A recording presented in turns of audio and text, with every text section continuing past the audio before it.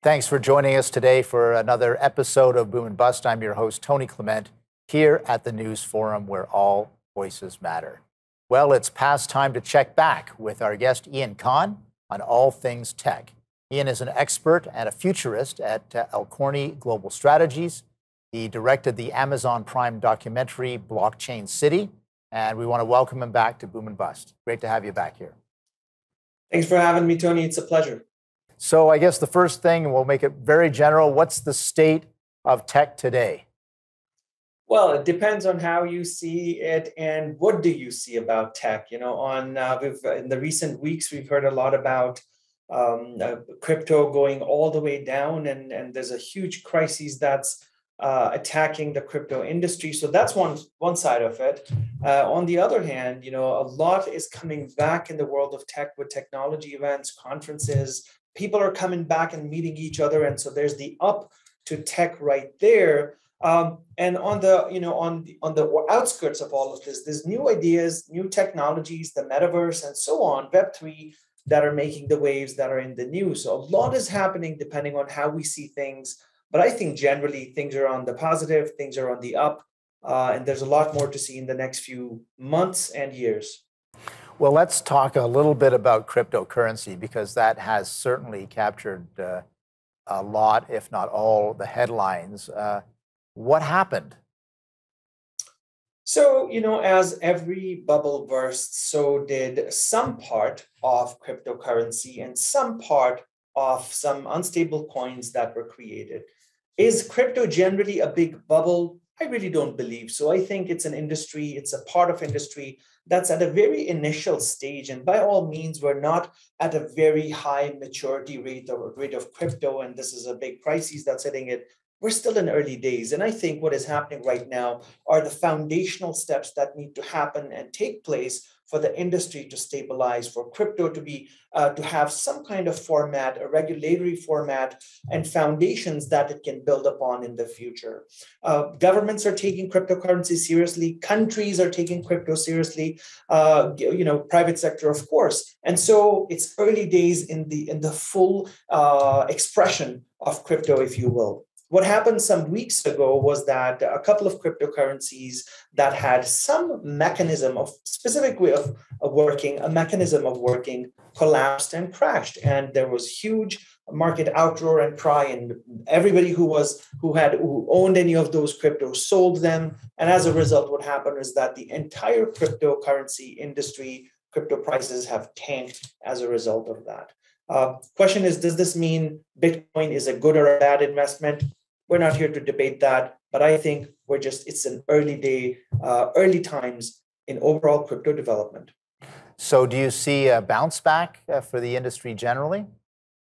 I think generally, if you look at the foundations of the industry, things are on the up. There are many new cryptocurrencies, asset classes, and different parts of crypto, different sides of crypto that are now being used, that are now being experimented upon, that are being adopted by the world in general. You have the emergence of non-fungible tokens, you have the emergence of smart contracts, and they're being used in different industries to create use cases and solve some important problems. And so all that has continued to happen. From a day-to-day trading cryptocurrencies perspective, yes, that has shown us a downside right now. I think generally we need to focus on the foundational technology of crypto, which is blockchain technology, which offers much more than just crypto trading, right, or asset trading.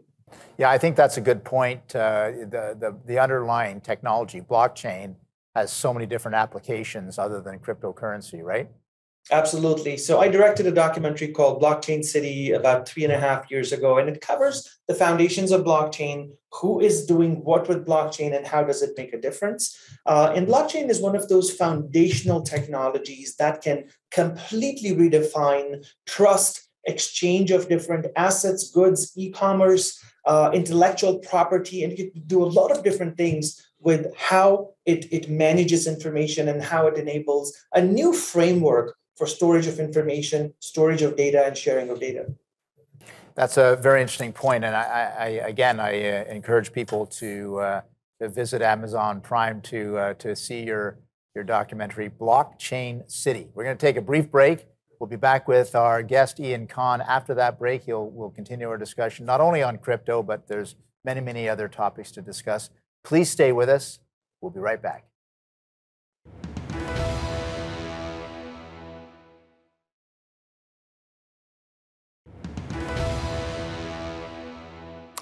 Welcome back to Boom and Bust. I'm your host, Tony Clement, here with Ian Khan. He is a technology expert and futurist. Ian, I know I said we were going to move away from crypto, but I have one more question for you because it has become a focus of political criticism against cryptocurrencies. I find it a bit, not amusing, but frustrating in a sense that, yes, cryptocurrency has been on the dip. But one could say the same thing about my stock purchases as well. But give us a sense of your take on what criticism is justified, what criticism is unjustified, and we'll take it from there. Of course, so criticism that is justified is the instability of cryptocurrency. And yes, absolutely, cryptos are very unstable. They're very hype-driven, whether it's Elon Musk tweeting about Dogecoin or somebody else tweeting about some other cryptocurrency, and you see the prices going up. It is definitely an unstable era in cryptocurrency development. On the positive side, some of the things that are happening are that cryptocurrencies are changing the dynamics of many different industries. This is not an economic revolution, but more of a technology revolution that's also changing the economy, changing how different industries work, changing the relationship between people whose data is being shared and who are taking people's data. So there's many elements to overall cryptocurrency development. You also see new things happening with new mediums of exchange. For example, tokenization is an idea where you can tokenize real estate, assets, sharing economy, and so on. So I think those are all the positives that have a long way to go, but there's definitely very solid foundations to that. We're going to shift over to Web3 because you have definitely commented on that in the recent past. So tell our audience why Web3 is an exciting innovation. Absolutely. So we are in the era of Web 2 right now. Web 1 was the early days of the internet when we had the first few websites where we could go and see things, read things, and order maybe something. The second iteration of the web happened when we were able to create content, such as on social media. We were able to comment on people's social status, or we were able to write a blog post. And now there's two different parties involved, the provider and us going on their platform and writing content. But what happened in the second era of the internet, which is still right now, is content providers and these large big tech companies started monetizing the data that we created. For example, Facebook monetizes our likes and our dislikes and our shares, and many other platforms monetize other parts of what we create as consumers. And there's a challenge here. We're not making any money. They're making billions and trillions of dollars, which is great for them. The third iteration of the internet now is where we as contributors, people, everyday people, internet users, can be part of that monetization puzzle. You also get more. You get control on your privacy. You get control on your data, and you can decide who can view your data, who can share your data, who cannot see your data. And so a lot more control on information in general. And all this is powered by Web3. It's a very initial concept right now. It's very difficult to achieve the full-blown proportionality of this, but it's going to take maybe the next 10, 15 to 20 years for us to get there. But it's changing the foundations of the internet and the building blocks on which it's built. It's going to change how companies make money, how social media works, how privacy works at a private and a government level, and all of those things are about to change. So, in a nutshell, Web3 is all about greater privacy protections or choices on privacy protections and greater aspects of monetization. Have I got that right? You've got it right. It's more privacy, more control for us, the users of the internet in general, on our information and protecting ourselves from things that can harm us. And is that being driven by some of the abuses that happen on the web these days? I think generally with the last 2 decades of using social media in general, it has led to a general sense of awareness on the public side, on the tech side. Technologies such as blockchain over the last 10 years have created a new thought process that, hey, such things are possible. And it wouldn't have been possible without decentralized technologies such as blockchain. And so the emergence of technology has a lot to do with it. And the awareness that we've had and the disappointments that we've had over the last 2 decades with social media and stuff has led to it. So I think there are a few different things that are happening altogether. We're having our discussion with Ian Kahn. He is a technology expert and futurist, second-time visitor to our program, always a lot of insights. We're going to take a brief break. We'll be back right after that break. Please stay with us.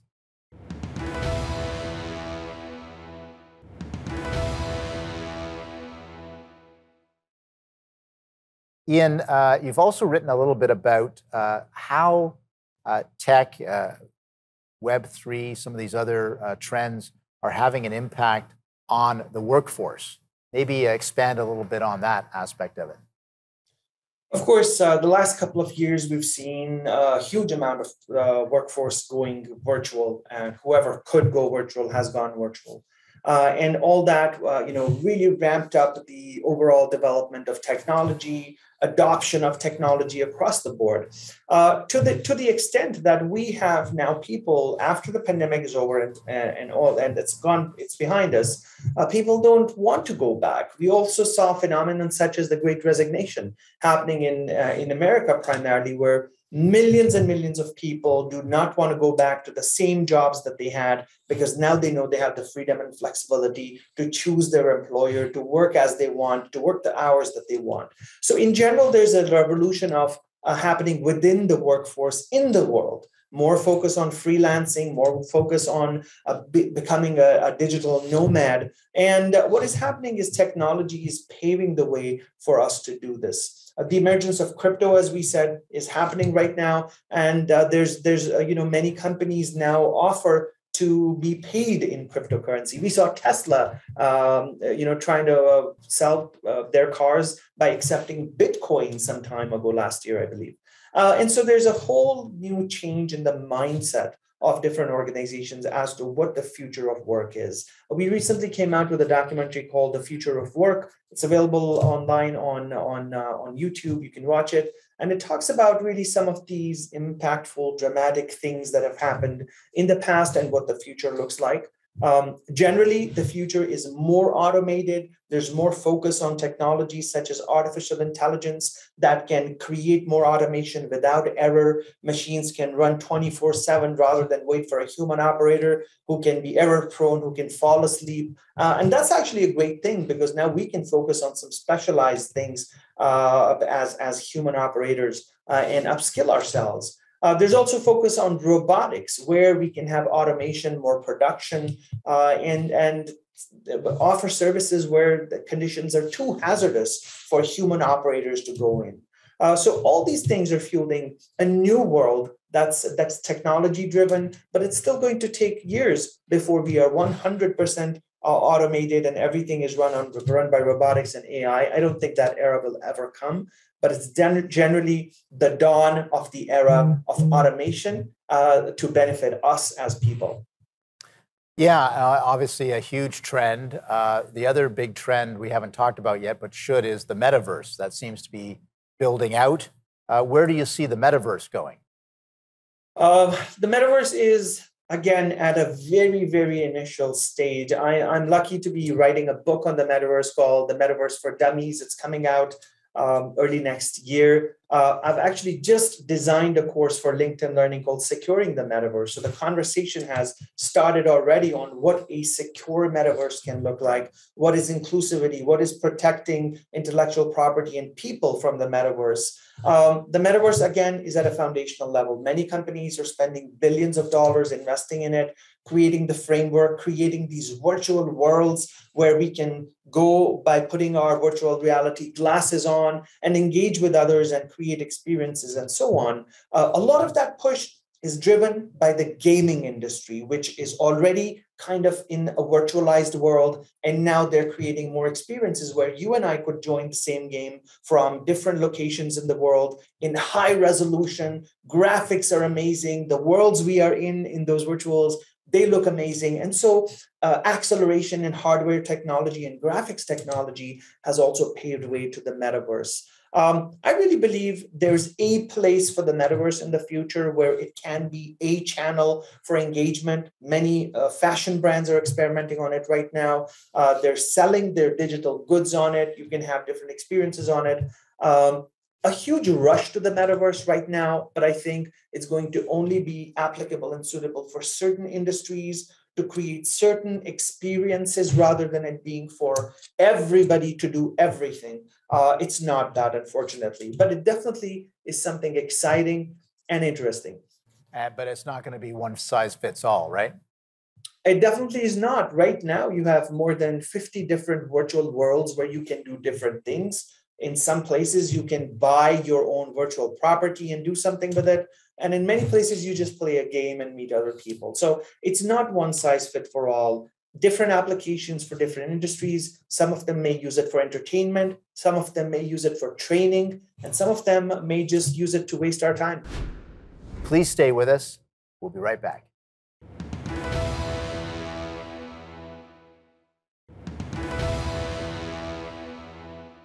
And welcome back to Boom and Bust. I'm your host, Tony Clement, here at the News Forum with Ian Khan. He is a technology expert and futurist. He's coming to us from Toronto. Ian, I think this had to do with just some of your writing on the metaverse, or it could be broader than that, but you've mentioned that the U.S. military is also involved. Can you elaborate on that?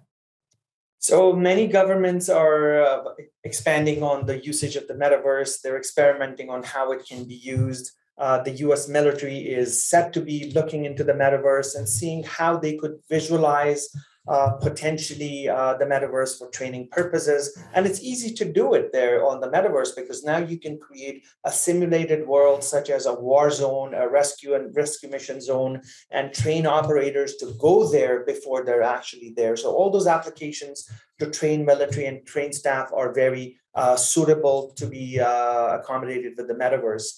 You have other countries such as the United Arab Emirates, which is taking a forefronter position on the metaverse. Their government is experimenting with it. They have a foundation called the Dubai Future Foundation that's looking into it big times. Governments there, police departments there have already started experimenting with the metaverse as well. And again, everybody is looking into the possible uses. There isn't a mass adoption yet, but there's likely to be as we find that there's a great use case. Yes, there are many people, let's say, from our community that are on the metaverse and they need to be served with a particular service. All those use cases are happening right now. Interesting.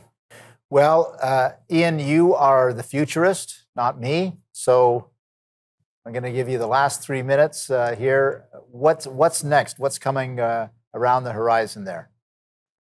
I think in general, we need to be very adept and accommodating to emerging technology. We don't need to run away from it. We have to investigate things that scare us, find a book, find a dummies book. They're really simple to understand and read about all the complexity that you think is intimidating you. I think that's the first step for us to, be part of this world where technology is making a great impact. Read about cryptocurrencies, NFTs, the digital economy, the future of work, artificial intelligence, blockchain technology. All of these are going to create tremendous impact on our lives in the next few years and going forward and the next generations. So it's time that we learn about them so that we can use them and better find our way around these technologies. I really believe the future is what we create. And I think it's bright, it's incredible, and we all should be welcoming it. Are you basically an optimist then? I'm generally an optimist, and I try to look at the negative sides of things and to use them as a risk aversion towards the strategy to avert risk. But generally, you have to have a positive outlook in life to grow and to do something worth of value. And where is Canada positioned on this? Are we considered a leader or are we a laggard? So Canada is, I wish I could say Canada is a leader in everything. Canada definitely is leading some things. We've got the world's greatest talent in blockchain, in artificial intelligence. Our universities are really doing well. From other aspects, I think we're lagging a little bit behind.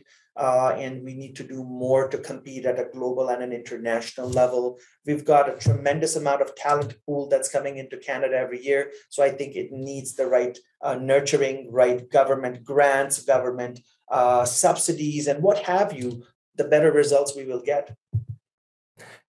Yeah, no, and I think you raise a good point because there's so much that can be done here. And we've got so much talent here in Canada, and we are attracting talent at the same time. That's the key thing as well. It's not just homegrown talent.